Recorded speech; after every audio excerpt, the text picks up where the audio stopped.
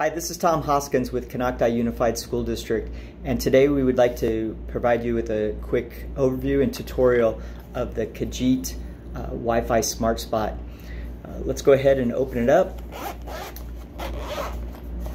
And inside you're going to find 4 items.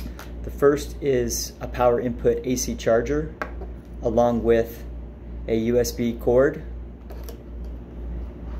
There's the Kajeet V400 SmartSpot, and it also includes a quick start guide. So in order to access your Kajeet SmartSpot Wi-Fi name and password, simply hold the power button that's in the front. What'll come up is a welcome screen. It comes up to the home screen. You'll just push menu so that it comes up with what says 2.4 gigahertz Wi-Fi info. And at that point you want to press the power button, and it'll actually give you the information, name of the Wi-Fi network.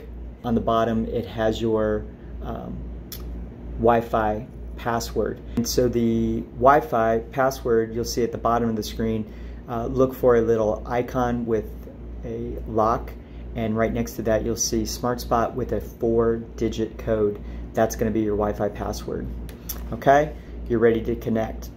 Connecting to the device, you'll see that this will power down or it goes to sleep. In order to actually connect, you need to make sure it's awake. So simply press that power button quickly and it should wake back up.